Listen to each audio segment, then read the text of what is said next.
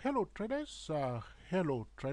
Today is the 21st of October 2010. A very busy week this week with all sort of news, all sort of things happening. Okay, but that's the trading. Okay, right here I have our lovely crazy currency pair, the USD yen, the dollar yen currency pair. Okay, and like I highlighted last time, I'm doing more and more video about this currency pair because this will give us a bit of idea what is happening in the stock market right now, and also because this is a major thing that has happening in the market.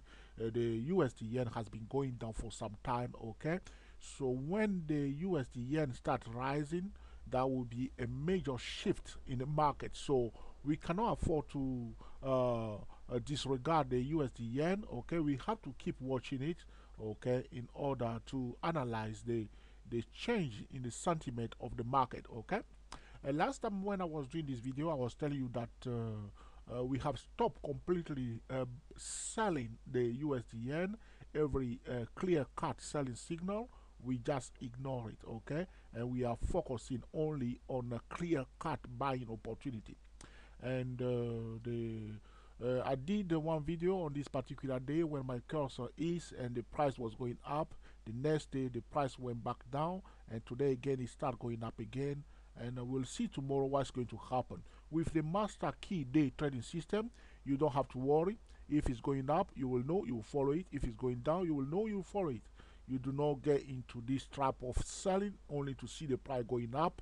Okay, or only to sell and see the price going down. You will do the right thing, making your decision more and more accurate because the master key has been designed carefully to have accurate decision. Okay, now what we have to remember here is that this is the intervention of the Japanese government here, which I always talk about. Today I want to go a little bit further with the market geometry. Okay, by drawing a few lines on this chart. As I said to you before, if you cannot draw, do not trade. Okay, so this is what is happening now. What I will do a projection of this candle here to this level here. Okay, so thinking of the projection of this candle here to this level here, we can draw a line here. Okay, we'll say that this is this same candle, this candle, the length of this candle, we bring it to this level here, and then we'll just draw our lines to join them. Okay, so this is what we want to talk about, the geometry. Okay, there's nothing to worry about. This is our, if you want to call it rectangle or losange, whatever you want to call it, that is it, is here. This is the market geometry. Okay, so we just keep drawing things to see what is likely to happen here. And then this one here is the price itself. We can draw another line here. Okay, the price is right here now in this zone. I hope you can see it. It's just there. So we are expecting the price, okay, to continue the movement to the upside. Okay, and to find a resistance either in this zone here. Okay, drawing our pitchfork. I'll quickly draw my pitchfork here for you so that you can know exactly what we can expect. Okay, in this market. Okay, I'll leave the pitchfork for now.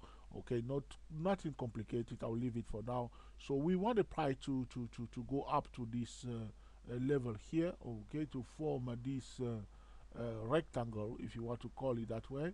Okay, to this level here. So right now what you need to remember is that where this price is now, this USD yen is now, if we count the candle, I'm going to draw another line. Do not be scared about the line. We just draw them because we are doing our homework.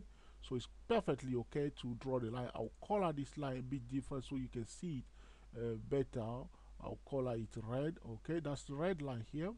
So if we count the candles, okay, below this red line and the candle above this red line, okay, let's try to do that. Okay, so that's the first candle. We count this one that is touching the line as part of the one below.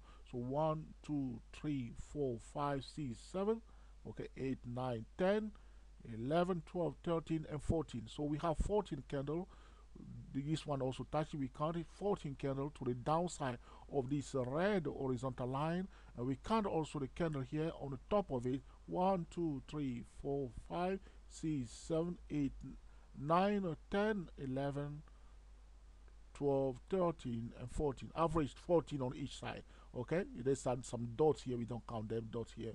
So average of candle above this red horizontal line is 14. Average of candle below this red line also is 14. Okay, so altogether it's like 28 candle from here to here. Okay, each, and the dividing line is this red horizontal line. Okay, we know also in the stock market that when the market move 14 days non-stop, so if the market is moving up, it's moving up 14 days in a row in the upside, the professionals are likely to take profit. They respect that. After 14 days, from the 13th day to the 14th day, the professionals are looking for opportunity to take profit. The same thing if the price going down after 14 days in a row, like it did here, 1, 2, 3, 4, 5 to 14, they are likely to take profit. So we are expecting them to take profit in this zone here. Okay, so be aware of that. You may go to some of the Dow Jones stocks or the Nasdaq stock and check some stock that has been going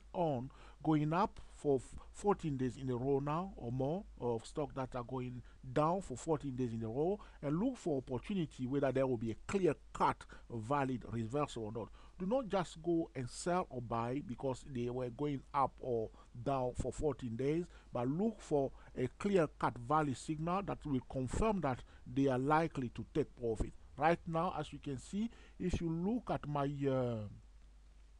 my stochastic indicator here, is quite there's a big divergence between my stochastic indicator and the price. You see it's going up nicely here, my stochastic indicator. I hope you can see it.